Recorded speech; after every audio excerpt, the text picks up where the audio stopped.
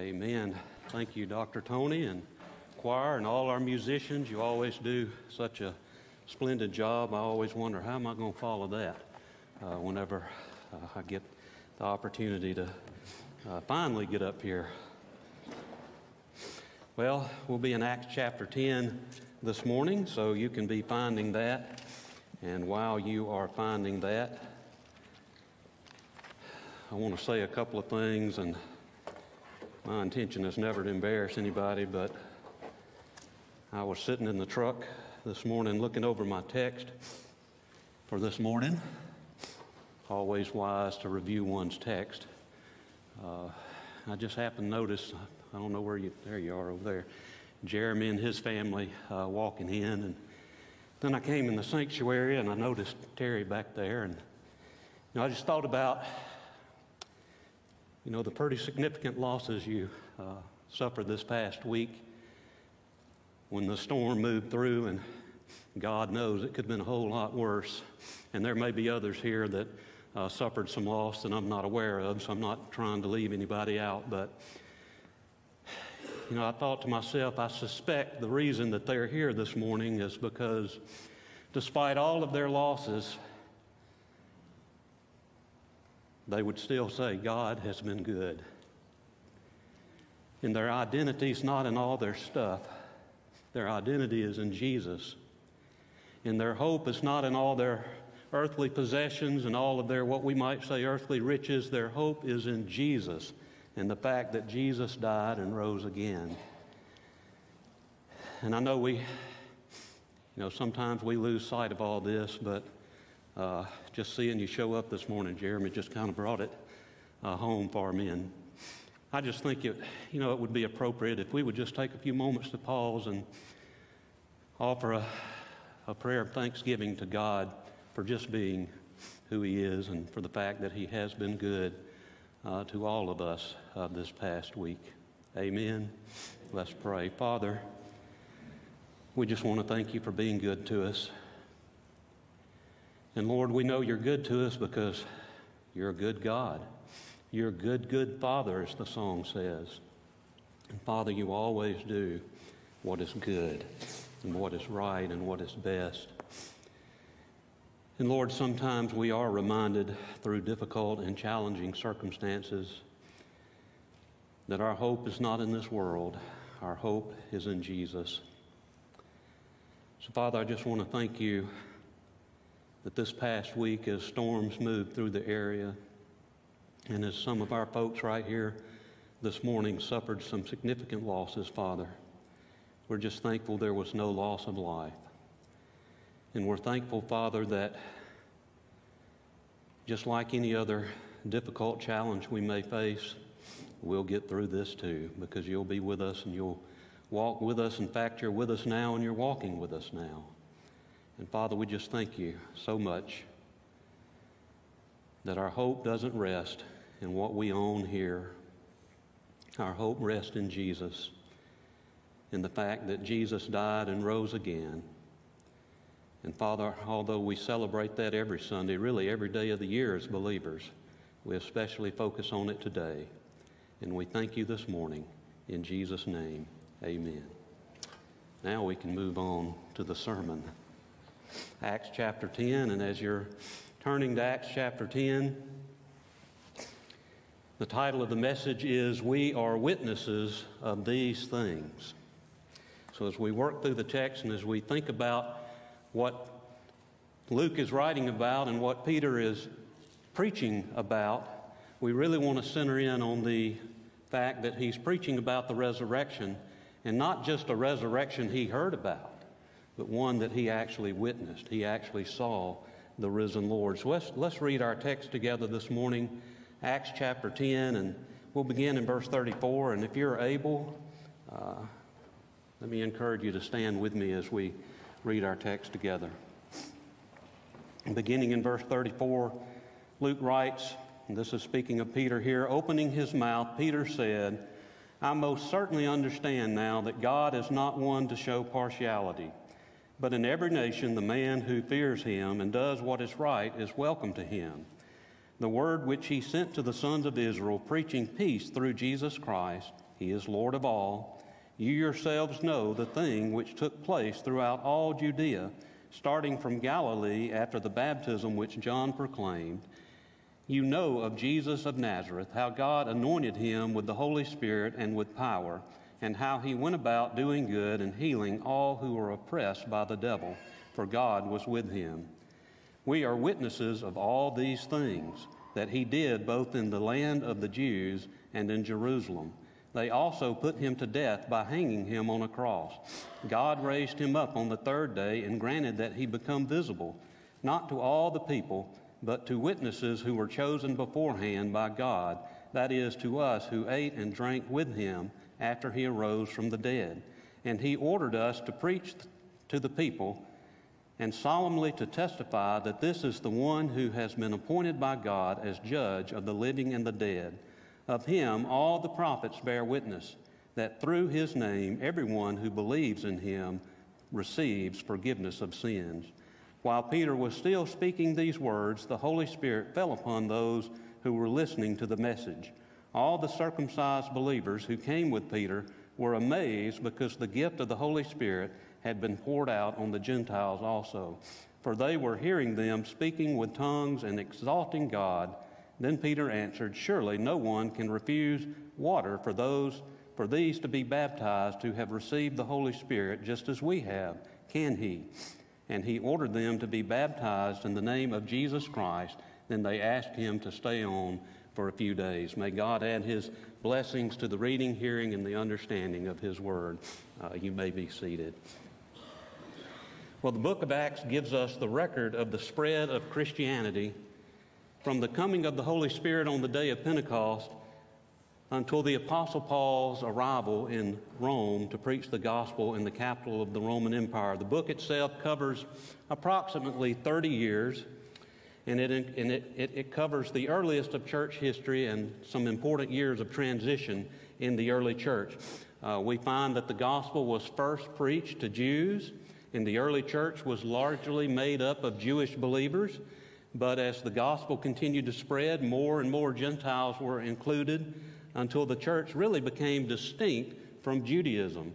And even today, when the world looks at the church, the Christian church, they look at it not as a Jewish body, but a body made up mostly of those who would not identify with the Jewish faith in any way, shape, or form.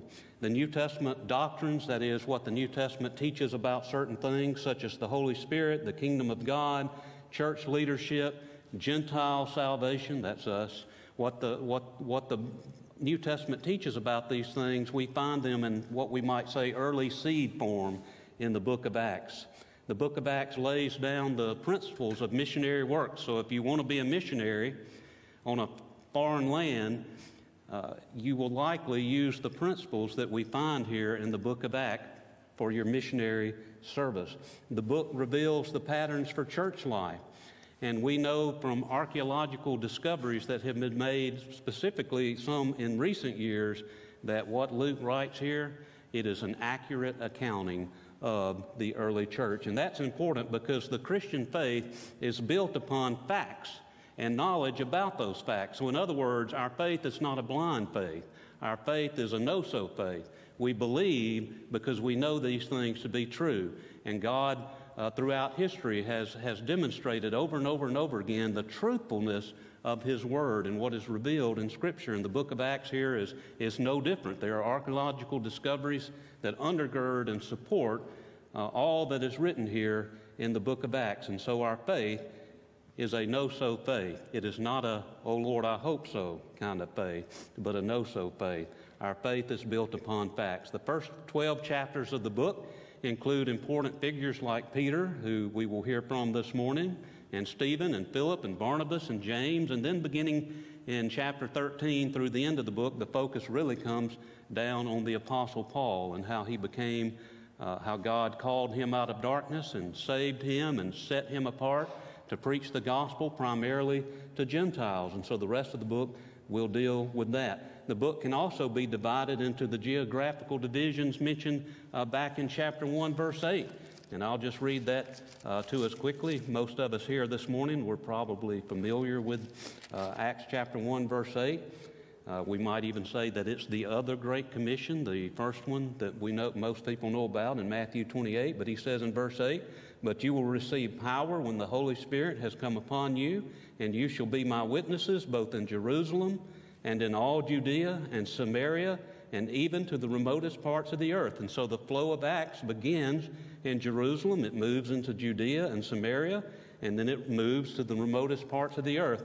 Even down to today, the gospel is still being proclaimed all the way around the world, even to some places in the world that we might refer to as some really remote areas. The gospel is still being proclaimed. So some rightly say today that the book of Acts, in a sense, is still being written today as the Holy Spirit continues to take the gospel through believers and spread it around the world. So the book of Acts can be divided into these geographical divisions that we see there in chapter 1, verse 8. But the events that we are concerned about this morning here in Acts chapter 10, these events take place approximately 7 to 10 years after the resurrection. So the point that I want to make here this morning is that even though it's 7 or 10 years after the resurrection, all these years later, the disciples are still proclaiming the resurrection of Jesus Christ as foundational to the gospel message. Likewise, a second point is that this message of the resurrection of Jesus Christ, the church is still proclaiming this message today.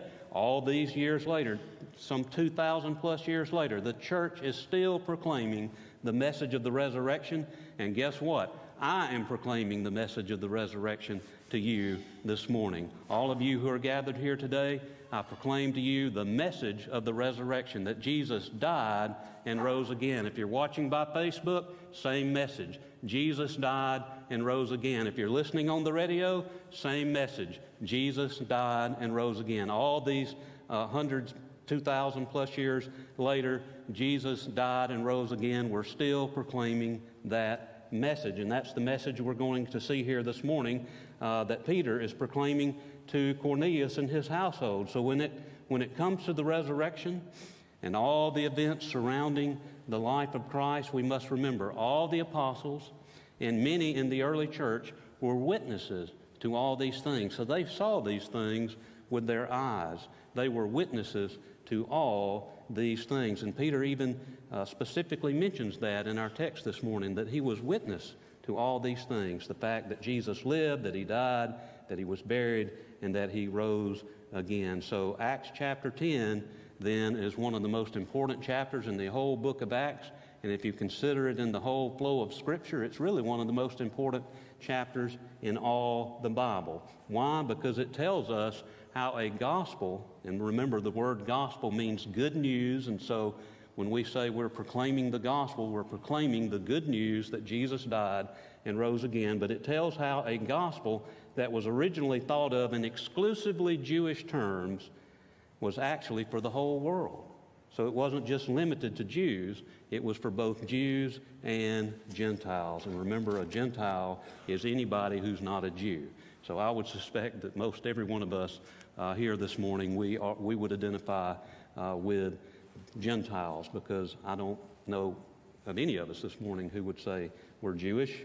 Maybe there's one or two here. If there are, please come see me afterwards, because I'm always fascinated to hear from someone who was raised in Judaism but has come to faith in Jesus as Messiah. But think about this. For all of our many differences, such as ethnicities and creed and culture and gender and nationality, people all over the world have one thing in common. What's that one thing? Sin. We all have sin in common, and we could probably add to that prejudice, which is oftentimes a form of sin. But you know what? The gospel overcomes all of that. It overcomes all of our sin, all of our prejudices, and the importance of this is seen in the fact that Luke deals with it 3 different times here in Acts chapter 10, Acts chapter 11, and then over in Acts chapter 15, how the gospel overcomes prejudices. As we delve into our text this morning, I want us to think about 5 words. I think I gave you 4 or 5 words last time I preached, but this will help us to consider the whole chapter, but especially our text this morning. And the words are place, and by that we're speaking of the context. You know, where does Acts chapter 10 fall in the flow of all this? And we've really already considered much of that in the introduction, but we'll make a couple of points about that. And then preparation, verses 1 through 23, proclamation, verses 34 through 43, proof, verses 44 through 46, and profession, verses 47 through 48. So let's just work through our text. And remember, as we're working through our text, we're primarily concerned with the person of Jesus, his life and his work, and the resurrection in particular, things to which, as I've already said, the apostles and the folks in the early church, many of the folks in the early church, they were eyewitnesses to these things. So again, our faith does not rest on, oh Lord, I hope so, but oh Lord, I know so, because we have eyewitness accounts of all these things. So let's consider the place or the context of Acts chapter 10. So as previously stated, the events of Acts 10 are occurring as early as 7 years and as late as 10 years after the resurrection of Jesus Christ, and yet they're still proclaiming the message of the resurrection. And today we're still proclaiming that message, and I am proclaiming that message to you this morning, that Jesus died and rose again. And so this is taking place several years after the resurrection itself, but it's still early enough in church history that we still have eyewitnesses who are able to attest to these things. So what is happening here in this chapter is God is getting ready to advance the gospel now that has been primarily hanging around Jerusalem and maybe in Judea and Samaria, some of the parts of that area that were close to Jerusalem. He's about to advance that now to the Gentiles. So the gospel is about to really begin to spread beyond Jerusalem. And so that's what's going on here. And so God prepares two people for what is about to take place. He prepares Cornelius, and he also prepares Peter. And I have to remember to turn around and preach to the choir this morning. I keep forgetting y'all are behind me. But, you know, you've heard folks say you're preaching to the choir. Well, this morning I get to do it. So hopefully I'll remember to turn around and include you guys in that. But God is preparing Cornelius to receive the gospel, and he's preparing Peter to take the gospel and present it to Cornelius here in chapter 10 of Acts. And so there are two visions. Cornelius has one in verses 1 through 8. We're not going to take the time to read the text this morning, but we see there, if you go back later and look at those verses, that God has been preparing Cornelius to hear and receive the gospel of Jesus Christ. And then Peter, who is obviously a Jew and would consider many things to be unclean based on the Old Testament law, and would never go into the house of a Gentile, especially to fellowship, because he may come into contact with something that is unclean.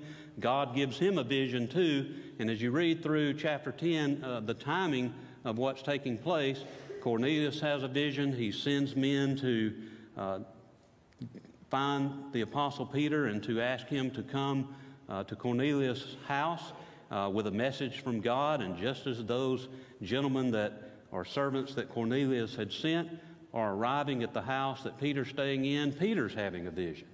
And so it's like the timing is just perfect, and God is preparing him to hear from these messengers and to go with them to share the gospel with Cornelius. So Acts chapter 10 verses 1 through 8 tell us that Cornelius was a devout man who feared God with his household. He was a Roman soldier who feared God even before he came to a full understanding of the gospel.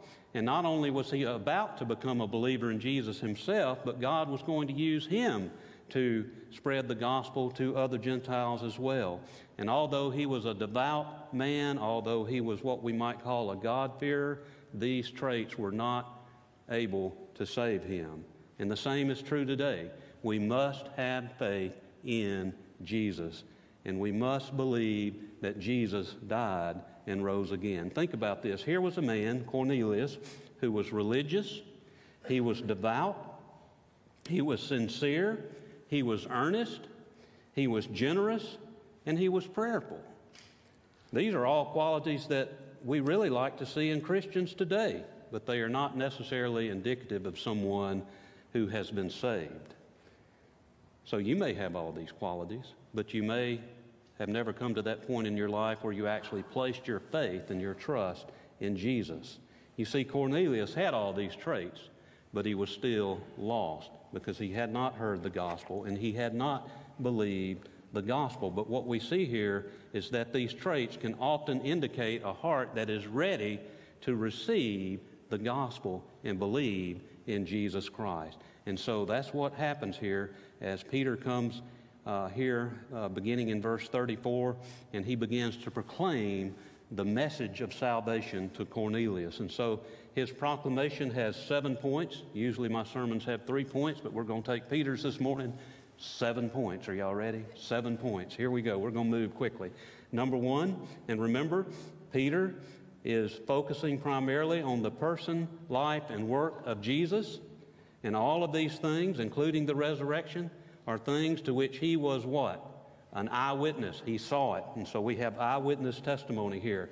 And he says in verses 34 and 35 that God does not show partiality. So basically what that means is that you and I, everyone really, we're all on a level playing field when it comes to the gospel of Jesus Christ. We either believe it or we don't.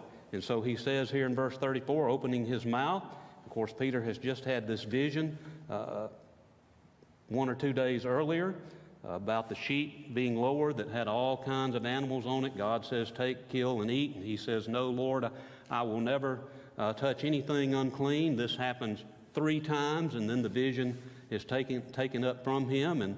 And through that, Peter comes to realize that the gospel is not just for Jews, it's also for Gentiles. And so in verse 34, he says, I most certainly understand now that God is not one to show partiality.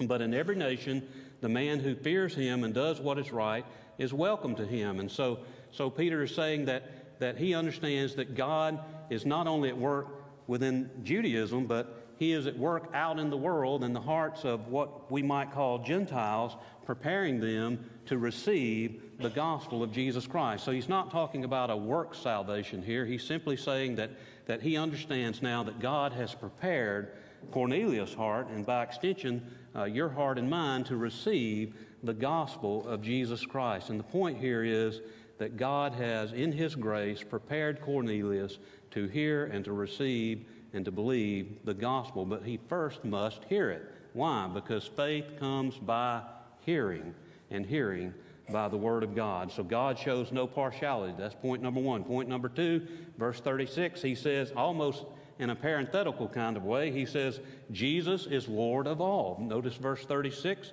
He says, the word which he sent to the sons of Israel, preaching peace through Jesus Christ. By the way, Cornelius, Jesus is Lord of all. Peter's point there is that Jesus is sovereign, and that God the Father has made God the Son Lord over all. So he's not only King of kings, he's Lord of lords. And peace with God is possible only through Jesus Christ. So Jesus is sovereign. Peace with him, or peace with God the Father, is only possible through faith in Jesus Christ. And then in verses 37 through 38, he summarizes the life of Jesus.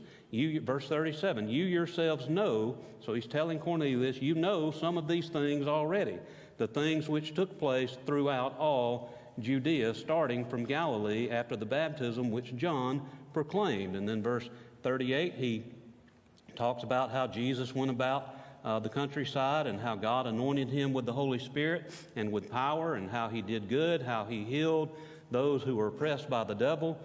God was with him. In verse 39, he talks about the death of Jesus, and he says, notice the title of our message, we are witnesses of all the things he did, both in the land of the Jews and in Jerusalem. They put him to death by hanging him on a cross. Verse 40, he talks about the resurrection. He says, God raised him up on the 3rd day and granted that he become visible not to all the people. In other words, Jesus didn't appear after his resurrection, for example, to the Pharisees and Sadducees who had handed him over to the Romans to be put to death. They had already rejected him, so why in the world would he appear to them? So when Jesus rose from the dead, he appeared to those who had already begun to express faith, or had outright expressed faith in him as the Messiah on the front side of his crucifixion and resurrection. So after his resurrection, he began to appear to some of those to confirm that everything he had said and predicted about himself, especially his death and his resurrection, was true. It's one thing for someone to say, when I die, 3 days later I'm going to rise again, and 2,000 years later they still be in the dirt. But it's something else altogether for someone to say, I'm going to die, and 3 days later I'm going to rise again, and 3 days later they rise again. And Jesus did that. And so Peter deals with that here in his very brief message to Cornelius. He says, again in verse 40, God raised him up. That is Jesus. God raised Jesus up on the third day and granted that he become visible, not to all the people, but to the witnesses who were chosen beforehand by God, that is to us, who ate and drank with him after he arose from the dead. And he throws that little part in there about eating and drinking with Jesus just to make a point. You don't eat and drink with a ghost. So Jesus physically arose from the dead. In his glorified body, yes, but he physically arose from the dead, and in that glorified body he was still able to eat and drink just like we eat and drink today. And so he deals with the death of Jesus, he deals with the resurrection of Jesus, and then his sixth point is he deals with Jesus as future judge. In verse 42, he says, and he ordered us to preach to the people and to solemnly testify that this is the one who has been appointed by God as judge of the living and the dead. And so Jesus is the one before whom you and I as believers will one day stand before the judgment seat of Christ, and we will be rewarded for our service to him here in our physical bodies on this earth. But he will also sit as judge on that great white throne at the end of his 1,000-year reign on this earth. That's over in Revelation chapters 20, 21 deal with that all the unbelievers of all time will stand before him at some point in the future, and Jesus will act as their judge as well, only he will not be rewarding them for service to him, because there is no service to him. In that case, what will be happening is they will be judged for their sin. They will be judged for the fact that they rejected Jesus and everything that God offered them through Jesus Christ. And so he will sit as future judge. But then he says a seventh point here in verse 43, he says that Jesus is Savior. Notice he says in verse 43, of all of him, all of the prophets bear witness that through his name, everyone who believes in him will receive forgiveness of sins. So Jesus is Savior. So Peter summarizes the person, life, work, resurrection, and future judgment in just a few short verses. I've been going about 25 minutes, but I think Peter probably did this in just a few moments. He just went through a very simple summary of Jesus' life, his ministry, his death, his burial, his resurrection, future judgment, the fact that he is the one that the prophets had spoken about. And Cornelius, although he was familiar with some of the things about Jesus, I doubt he was familiar with the Old Testament prophecies. And so Peter just kind of summarized that quickly in verse 43, that he's the one that all the prophets wrote about. So thinking about that, all of the Bible, especially the Old Testament, it points to Jesus. It points to Jesus. And so he summarizes all this in just a few short verses, that Jesus was baptized, and that baptism was in identification with humanity. He was anointed with the Holy Spirit and with power. He went about doing good. He healed others. He delivered those oppressed by the devil. By the way, Jesus is still delivering those oppressed by the devil today. He's still rescuing people out of the kingdom of darkness. He did this with the power of God, for God was with him, Peter said. He did these things in the presence of eyewitnesses. He was crucified. He was raised from the dead. He commanded his followers to proclaim this message. One of these days he's coming as judge, and all of this was foretold by the prophets. And the Gentiles would not have known all these things necessarily about what the prophets had written, but Peter summarizes it for us in verse 43, and verse 43 is a key verse here, because it is here that he says that through him, or through his name, everyone who believes in him receives forgiveness of sins. You want to be forgiven this morning? Believe in Jesus. You want to receive eternal life this morning and the hope of the resurrection and all of that, then receive Jesus Christ. Place your faith and your trust in Jesus. Now, what does it mean to believe? Well, it's not just head knowledge, but a heart knowledge. It's a firm conviction of the truth of the gospel of Jesus. So it's like your head is hearing these things I'm saying this morning, but the Holy Spirit is convincing you in your heart that these things are true. So when that happens, you make a personal surrender to the truth of Jesus. And then you live your life like someone who has placed their faith and their trust in Jesus. It is always faith in Christ alone. Our fourth word, proof. What was the proof here? Well, verse 44, notice, while Peter was still speaking these words. Now, does that sound familiar? If you were here a couple of weeks ago when we talked about the transfiguration, Peter is up on the mountain with Jesus and two other disciples, and Jesus is glorified before them or transfigured before them, and Peter just starts babbling, and the Bible says while Peter was still speaking, God spoke. So Peter's kind of used to that by now. And so Peter is speaking, he's sharing the gospel, and you can almost hear him taking a breath and getting ready to move into the next part of his presentation. And the Bible says, while Peter was still speaking these words, the Holy Spirit fell upon those listening to the message. So it was like God was saying, all right, Peter, you've said everything I need you to say. You've talked about who Jesus is. You've talked about what he came to do. You've talked about the fact that he died, that he was buried, that he was resurrected.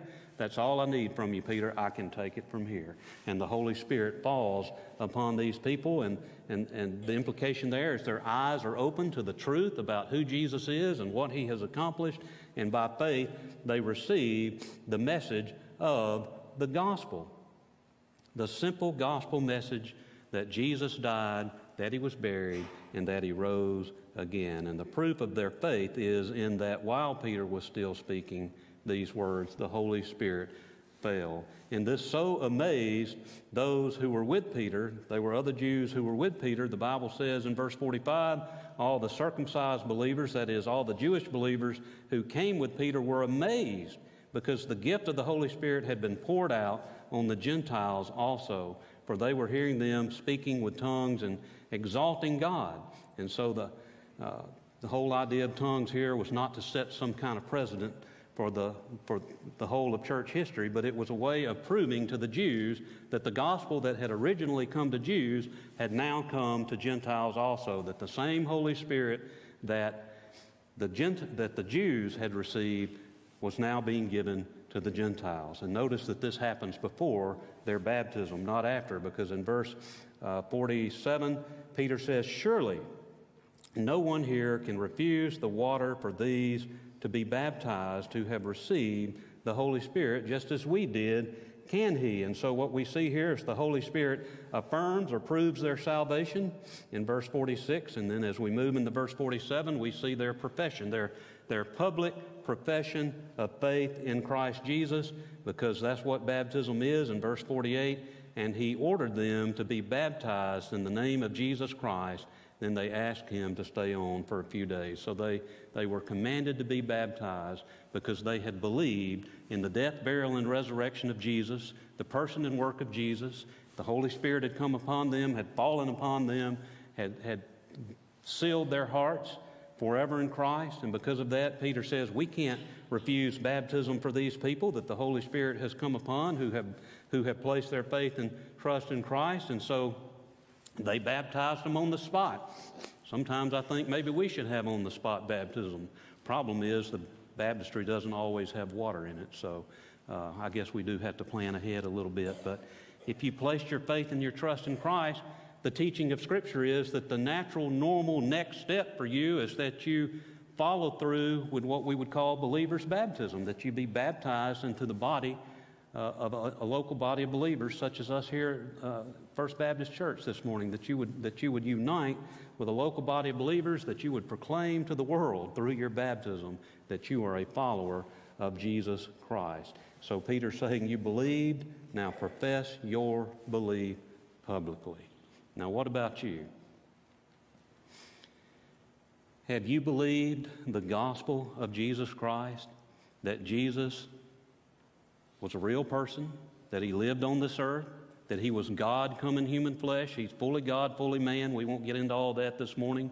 The Bible doesn't say you have to understand it. It just says you have to believe it, that you have to believe that Jesus is who he claimed to be, and that he died on the cross for your sins, that he was buried, and on the third day, we call it Easter or Resurrection Sunday, he rose from the dead.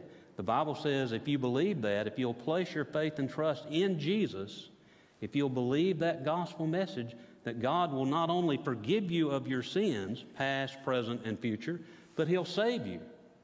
He'll save you right now, and he'll keep you saved all the way into eternity. Notice again what he said in verse 43. Of him, all the prophets bear witness that through his name, notice what he says, everyone who believes in him receives forgiveness of sins. That word belief there is in the active voice.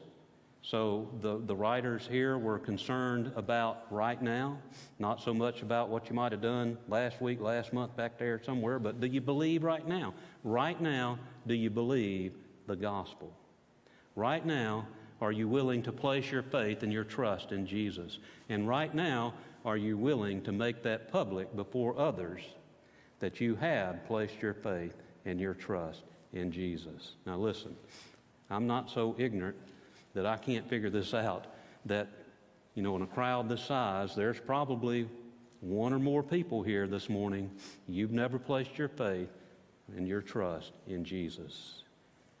Listen, none of us are promised tomorrow, so I just want to encourage you, if you fall in that category, just place your faith and your trust in Jesus today. Don't wait, don't put it off, because none of us have the promise of tomorrow. You might be thinking, well, I've been coming to this church for years. What are people going to think? Listen, when you stand before God, nobody's going to be looking over your shoulder to see what you and God are talking about. If you've never placed your faith and your trust in Jesus, I encourage you to do it today.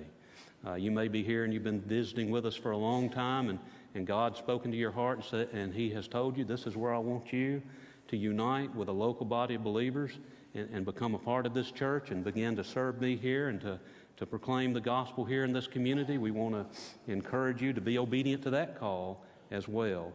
But more importantly is the call to salvation. If you've never believed, if you've never placed your trust in Christ, then I want to encourage you this morning to just